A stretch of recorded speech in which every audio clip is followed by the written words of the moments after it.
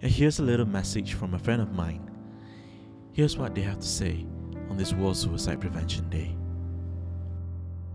Hey folks, this World Suicide Prevention Day, we need to talk about women's mental health. Now, did you know that the COVID-19 pandemic's rise in suicides has disproportionately affected women? In fact, new PDRM statistics show that females make up 83.5% of 1,708 suicide cases reported in Malaysia from 2019 to May 2021. And more than half the total deaths by suicide were females aged between only 15 to 18 years. Now, this is deeply troubling as global stats prove males generally die by suicide 3 to 4 times more often than do females. However, since the pandemic, suicide rates are now 5 times higher among Malaysian women as compared with men. So, why exactly is this happening?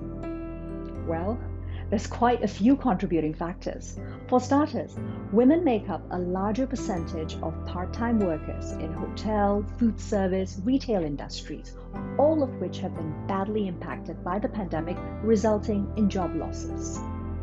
Worries about income combined with skyrocketing unpaid care work.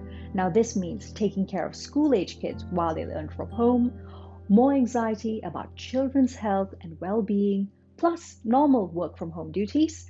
Then there's elderly care duties, caring for sick members of family. Sometimes all of these happen all at once for women. And very importantly, let's also not forget the constraints of MCO, how working from home has affected social life and maintaining friendships with our inner circles. Women and girls have lost a lot of this and more. But in the middle of loss, there is always hope. And I'm here to tell you it's okay to feel exactly what you are feeling. Most importantly, you are not alone in this. None of us are. Please reach out for professional help and counseling in your time of need if you're suffering, because you have nothing to be ashamed of.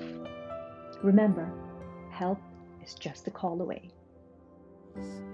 Hold on. Live on.